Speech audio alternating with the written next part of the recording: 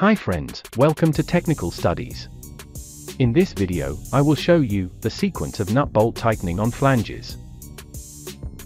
Before starting the tightening, let me show you how to load the gasket and the stud bolts. Clean the face of the flange, but don't use abrasive tools. Check bolts threads are in good condition. Apply an approved lubricant on the bolts. Put 2 numbers bolts in the adjacent bottom side holes. Put the gasket between the flanges. Now, the gasket sits eccentrically between the flanges. We need the gasket sits exactly in the center of the flanges. Put the remaining bolts as per the shown sequence.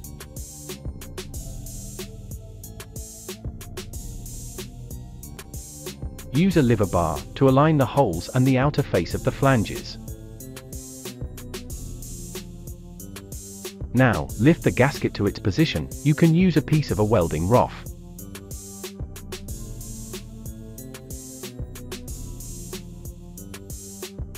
Now tighten the bolts, only enough to hold the gasket in its correct location.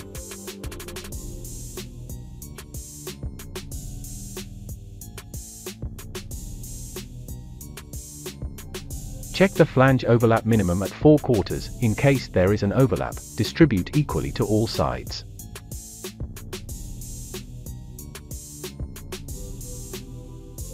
Let us tighten a pair of flanges with 4 bolts. Draw rough lines, just to divide the bolts into 4 equal numbers. To achieve the final torque, we need to tighten a single bolt 3 times.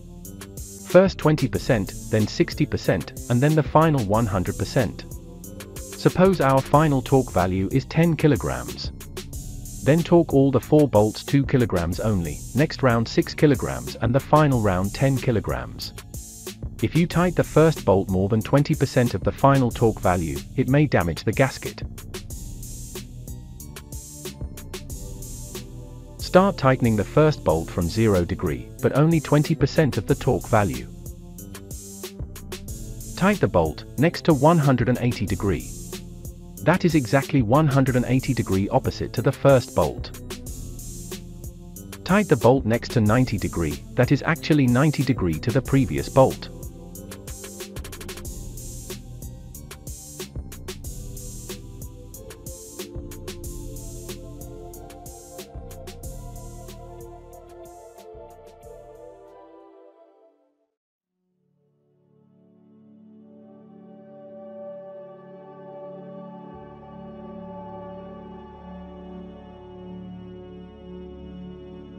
Let me show you something now. See any quarter of the circle. Difference between any 2 adjacent number is 4.